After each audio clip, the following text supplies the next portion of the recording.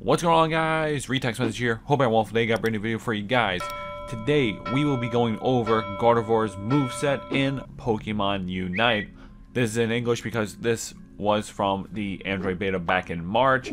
I have screenshots of all the movesets for every single Pokemon. So let's get right into it.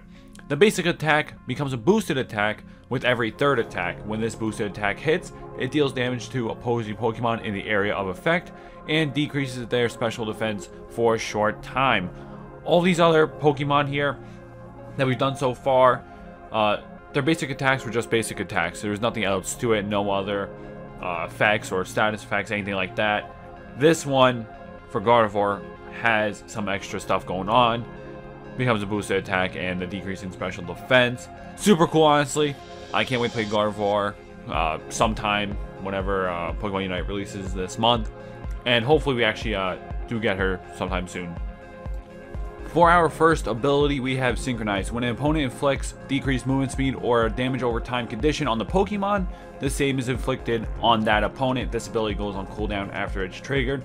So it's something that you would use, and let's say you are slowed down for 5 seconds by another Pokemon, that Pokemon will then be slowed down for 5 seconds as well. Kind of cool, actually. I like that. For our Unite move, Fairy Singularity Hindrance. Warp space in the designated area, drawing an opposing Pokemon, shoves and deals damage to opposing Pokemon. The instant the warp space disappears. Honestly, I was a big fan of Gardevoir. I really was. I cannot wait, like I said, to use Gardevoir in game. Honestly, the effects as well and the gameplay that you guys are going to see tomorrow is going to be super sick. I cannot wait for you guys to see that.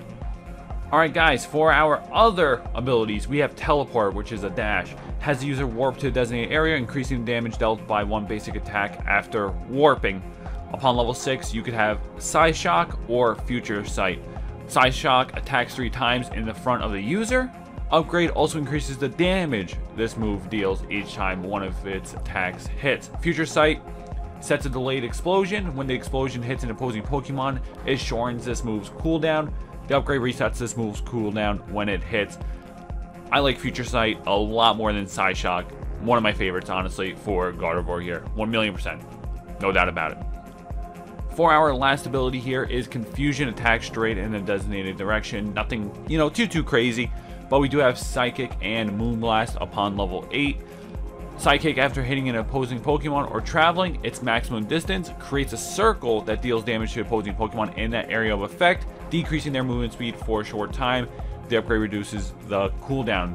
Moonblast has the user attack while moving back to create distance. When the Moonblast hits, it deals damage to opposing Pokemon in a cone and leaves the opposing Pokemon closest to the user unable to act for a short time. You can honestly go with either or. They're kind of similar in my opinion, so it's honestly up to you.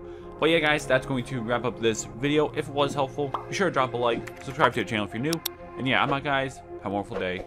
Peace.